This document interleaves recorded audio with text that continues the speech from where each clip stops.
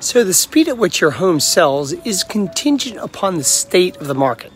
In a hot market where inventory is limited, resulting in a higher demand than supply, your home can sell potentially within a day.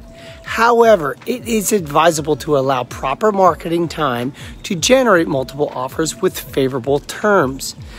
Selling your home in just one day can lead to leaving money on the table.